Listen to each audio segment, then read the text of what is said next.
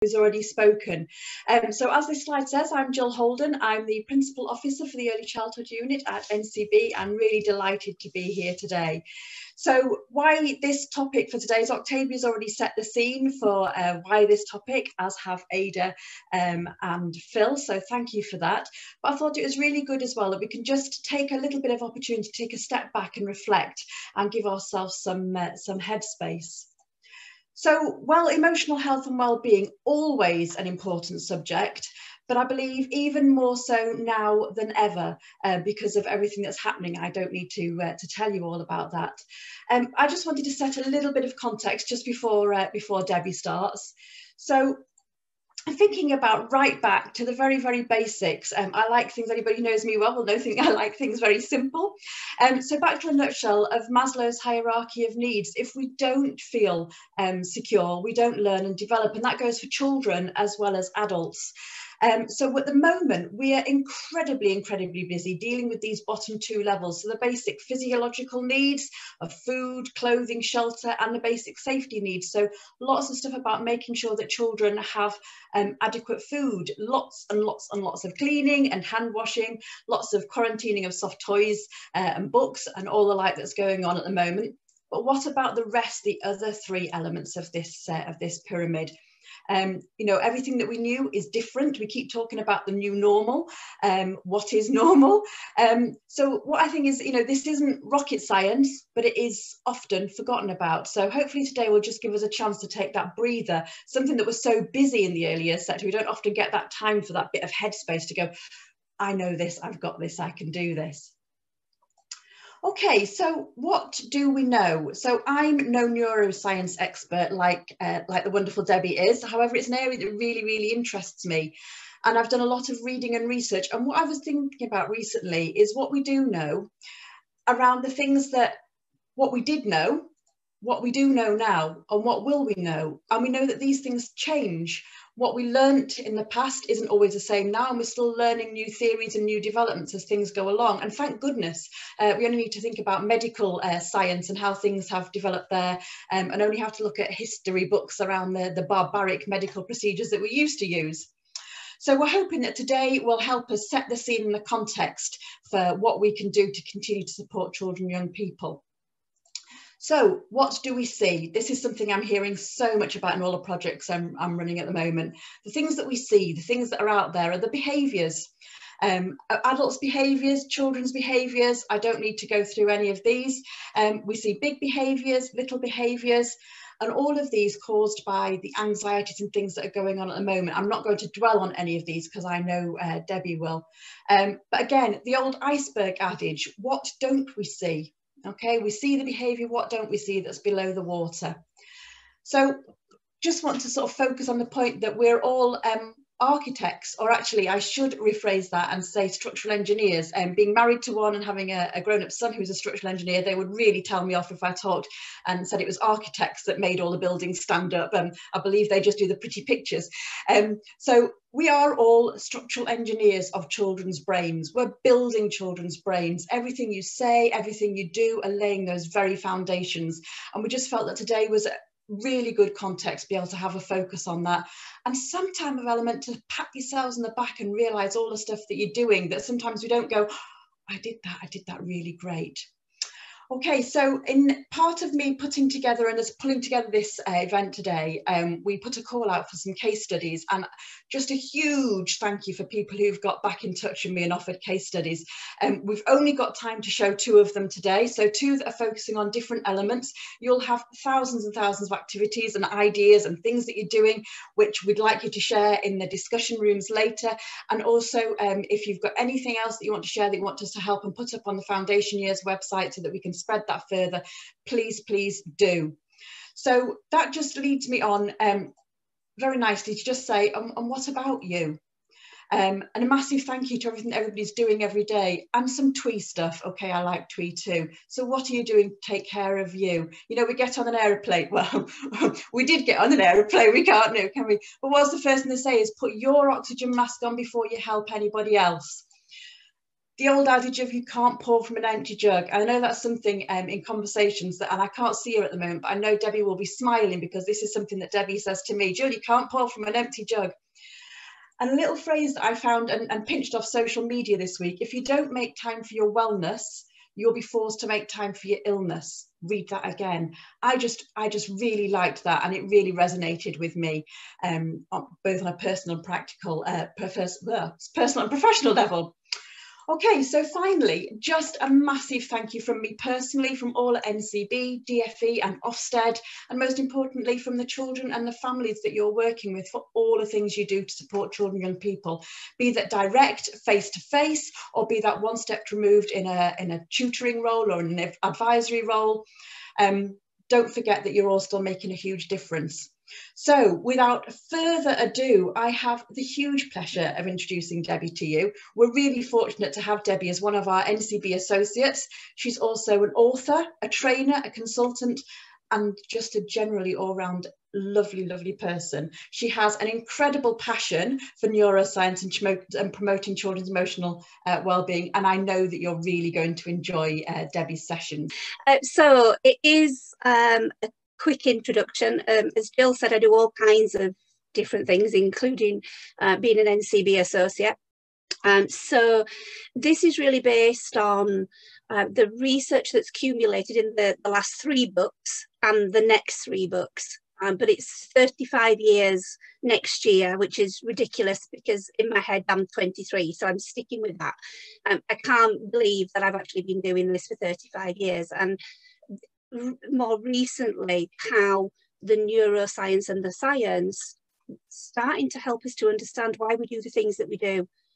We know a lot of this, but now we've got the proof. So this first session is just a quick 10-15 minutes, just a bit of an introduction to lay the scene really for the rest of the afternoon. So we're just going to have a quick look through. So I'm not going to read every slide out because you've got them there and you've got copies of them, but it is a whistle-stop tour in a very short time, but I'll get in as much as I can. It's pulling together some of the things that we know, and particularly, as Jill said, how can knowing some of this now, during this pandemic, during the lockdown, during what may come over the next 6 months, as well as what we've already dealt with over the last 9 months, how can we use some of this knowledge, some of this science to help us with how we're all feeling and how children are feeling? Okay, so by the end of the session, we're hoping we'll have covered these. Again, I'm not going to read them out, but we'll have a look at some of the research, we'll have a look at some of the key terms, and we'll have a look at some of the stress responses and how our bodies actually respond to what's going on. We're all finding different bits of this difficult, but my experiences and what people tell me is that understanding that it's a biological response can be incredibly helpful. It isn't weakness, it isn't that we're being awkward, it's not that we're being difficult, whether we're a little person or a big person. This is a biological response to what's going on and what goes on around us, even outside of a pandemic. So this is what we're going to look at. Okay, so Jill's mentioned about brains being built up over time. This is my go-to website. If you're out there and you've not seen the Harbour Centre for the Developing Child, go and have a look. It is a huge website, wealth of information. And what they talk about are that brains are built up over time from the bottom up. And again, they do use the word architecture, Jill, but it's constructed through an ongoing process that begins before birth and continues right into adulthood.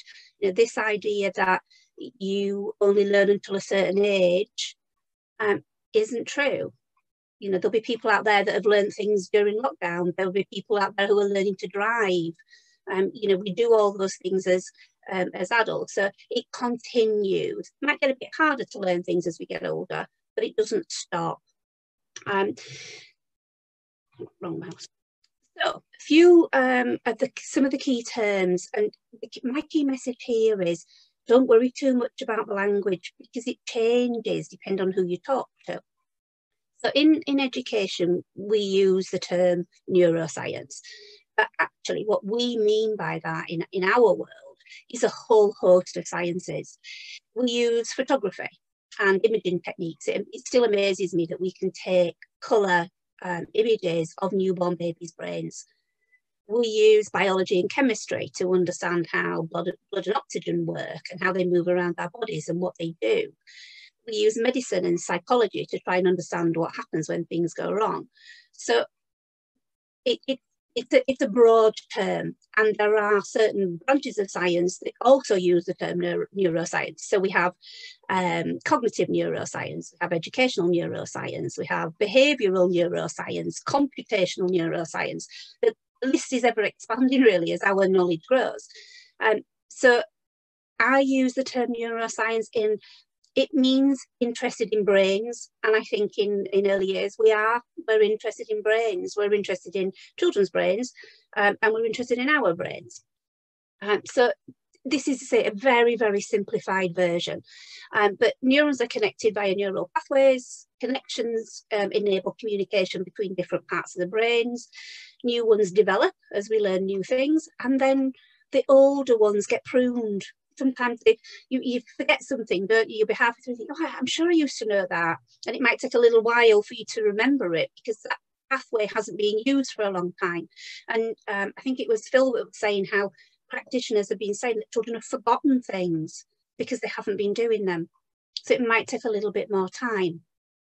You might hear the term myelin or myelination, which is a fatty substance that wraps around the nerves to help quicker communication. And then this idea of plasticity, sometimes called neuroplasticity. So the idea that the brain has a huge ability to change and adapt. And I think we've proved that over this last 9 months. We've changed and we've adapted, and it's been really difficult for some of us. Some people have found it easier, some people have found it hard, and we've found different things difficult, but we've done it. You know, NCB staff have done an amazing job to put this on and create this virtually. We wouldn't have dreamt of doing this a year ago. And we've learned how to use the technology to our advantage. Not always, doesn't always work, but on the whole, we're doing a really good job of it. So we can do this, we can adapt, and children can too. The key brain areas, again, a really, really simplified version of a picture of a brain. You'll have heard these words, or you might have heard them slightly different language. The brain center, the bit at the back of your head, you can feel it. It's sometimes called the reptilian brain. The limbic system right in the center, completely surrounded and cocooned, often called the mammalian brain. Often talked about in terms of where memories and self-esteem, self-confidence, those kinds of things are. And then the cortex, this big bit at the front where all the learning and thinking happens, so sometimes called the neocortex. The nervous system is incredibly important. So nerves all over your body, obviously. They travel the message, they send the messages, it gets to your spinal column, they go up your spinal column, and they go into to the back of your head. There's only 5 ways you can get message into your brain, and that's the 5 senses, which makes sense in early years. That's what we do. That's how we plan our curriculum. We look at what can children taste and touch and smell and hear and see and all those kinds of exciting things. What's not often talked about is that big red arrow across the middle there, the RAS filter. I can never say this right, but it's a reticular activating system. If I say it slowly, but the RAS filter works. The reticular just means net-like, and so if you can imagine, you've got a net-like group of nerves at the top there, and their job is to catch the information. And if it's useful, they send it on to the right place. If it's not useful, they think, not taking any notice of that. But it plays a big role in the fight, flight, freeze response. If your brain's scared, if your brain's worried, if it's frightened, the RAS filter shuts down. And it only lets information through that's relevant to that threat at that moment in time. And I'll come back to that a little bit later. But this is kind of a really simplified version. 5 senses incredibly important. You know, linking back to what Phil said about the importance of the prime areas. What's going on with those 5 senses? How are children feeling? And how can we help make sure that those right messages get to where they need to be? So there are specific areas within the brain, but they're all interconnected. They do different jobs, but they need the help from each other. And what the research shows is that when the RAS filter is overactive, So people like post-traumatic stress disorder, it means that we've got a constant response. We stay in that fight, flight, freeze mode. Okay, so how the brain responds. So the brain responds to stress. There's two types of stress, or stressors.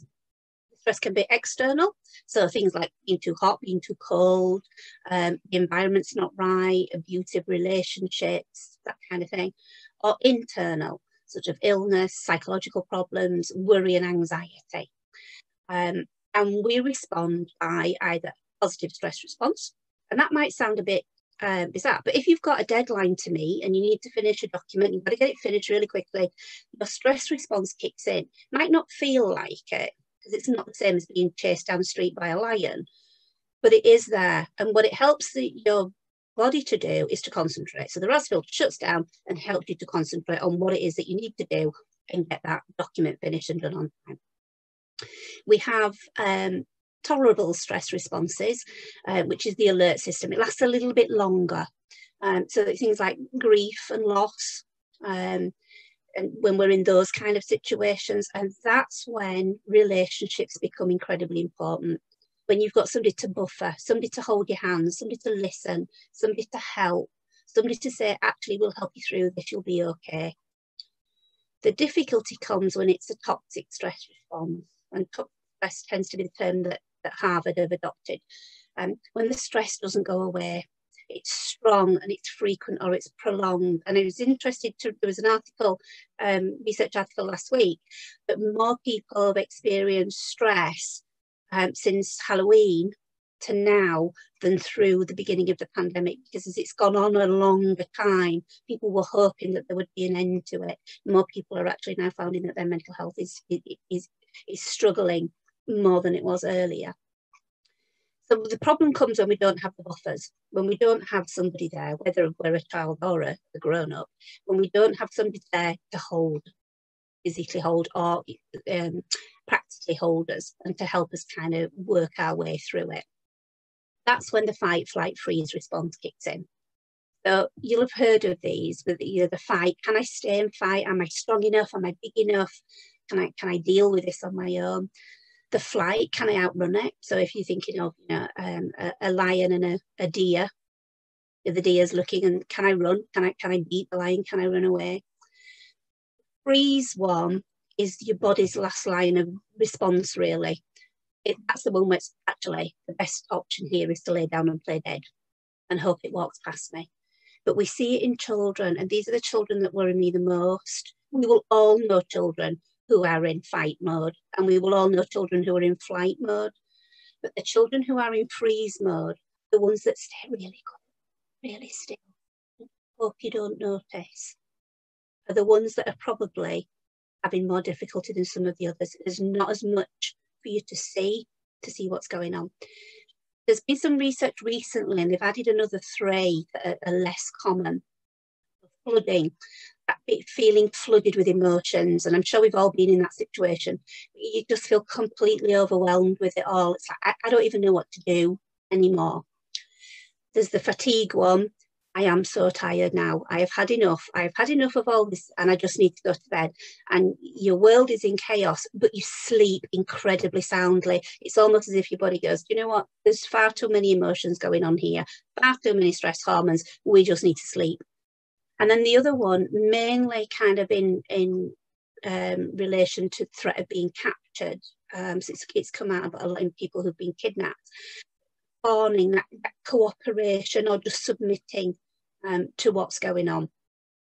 The fight, flight, freeze are the 3 main ones. The others are there as well. So we'll have all experienced some of this to lesser or greater degrees over the last 9 months, and might still over the next 6 months as we face more uncertainty and we're still not kind of quite sure what's going on. But for me, the reason I love this stuff so much, the reason I get so excited about it, is because it helps to know that there's a biological response. This isn't little Jimmy being awkward and kicking off in the corner. This is a stress response. This is a hormonal response to what's going on. And we'll cover that a little bit more in the later sessions. Okay, so I'm going to stop talking because that was just the intro, and then we'll do a bit more in a minute.